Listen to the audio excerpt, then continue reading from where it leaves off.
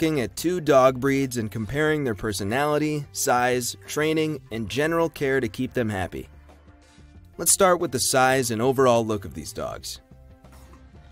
Easily recognizable, Bulldogs have a medium-sized body that's low-slung. They have broad chest and shoulders along with sturdy, thick limbs. Although low to the ground, they're wide and muscular.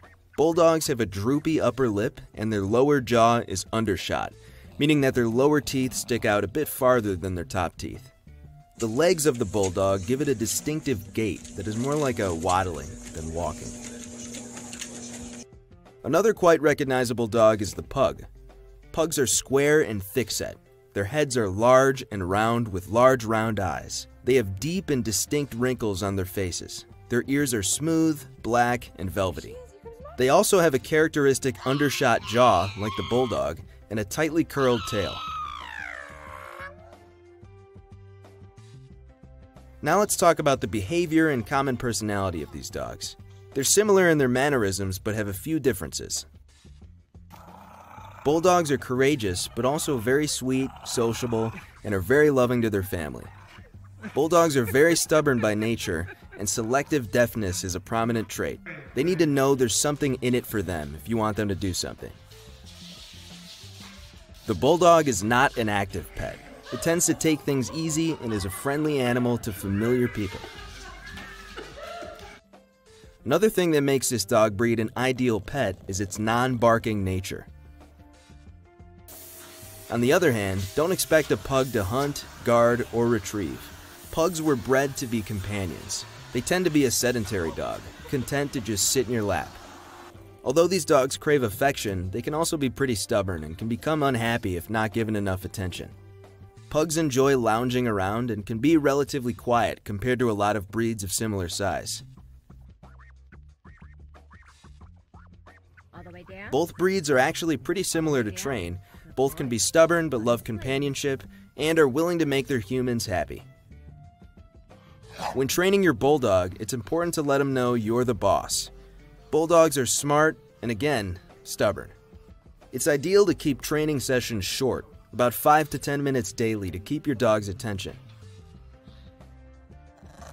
Bulldogs are curious creatures and they like to explore the world with their mouth. This means that your puppy may want to bite your hands, shoes, pants, couch, table legs, and even walls. There are two important things to teach your Bulldog about mouthing: to bite gently without hurting you, and to chew only his own toys. The Bulldog is a brachycephalic breed, meaning that they're subject to breathing and overheating problems, and they should not be trained in hot, humid weather. Bulldogs are food motivated and they respond well to positive training methods, so make sure you treat your dog immediately after, as with most dogs. Honey, what did you do? Pugs have a reputation for being harder to train than other breeds, but this may be because they're often easily distracted. Pugs older than 6 months may take longer to train, especially potty train. Luckily, there are ways to train them to concentrate. Touch your pug's nose with the tip of your index finger and say a key word such as focus or watch, and bring the finger up to your own nose. When your dog looks up at you, give an immediate treat and praise. Repetition is key.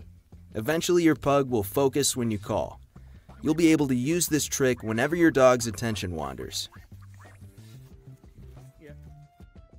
As with the Bulldog, the Pug is also brachycephalic and are also subject to breathing and overheating problems, and they should also not be trained in hot, humid weather.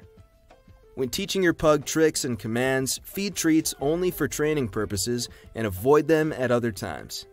Pugs are a low-activity breed and may become obese with excessive treats, which can worsen breathing problems.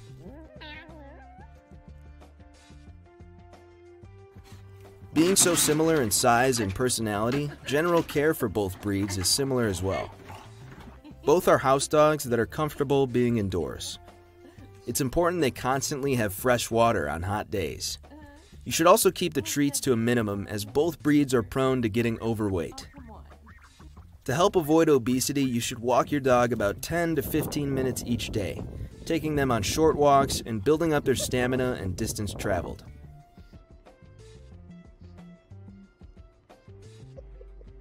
Both don't need very special care of their coat except for weekly brushing because they do tend to shed.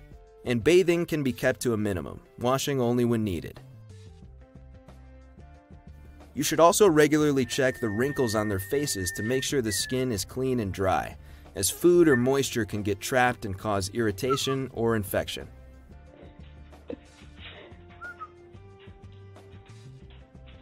Both breeds are very loving, easygoing, and can be great companions for children. If you are thinking of getting one of these two breeds, know that you are in good hands picking either one.